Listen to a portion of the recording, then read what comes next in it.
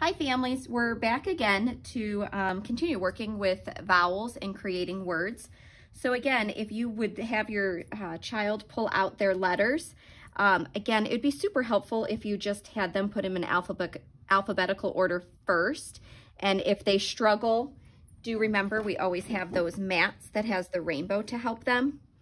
After that is laid out, grab your vowels, your 5 of them, A, E, I, O, and U.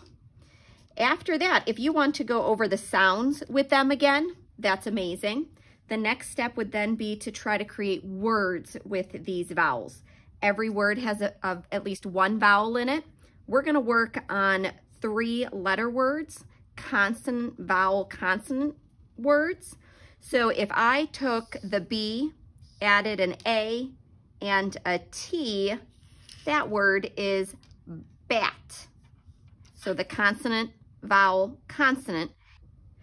After we make the word bat, what you should do then is take away the B and have your child look at the other letters that are left, grab one and see what new word they could make. Maybe they'd grab the P and now you have them read the word pat.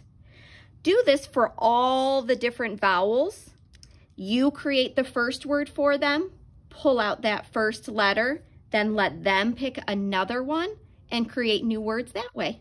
If your child is doing well replacing that first letter, you've walked through a couple of them and they're doing great, go ahead and ask them to remove that last letter.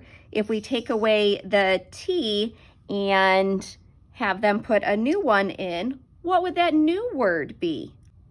Have your student read the new word pad.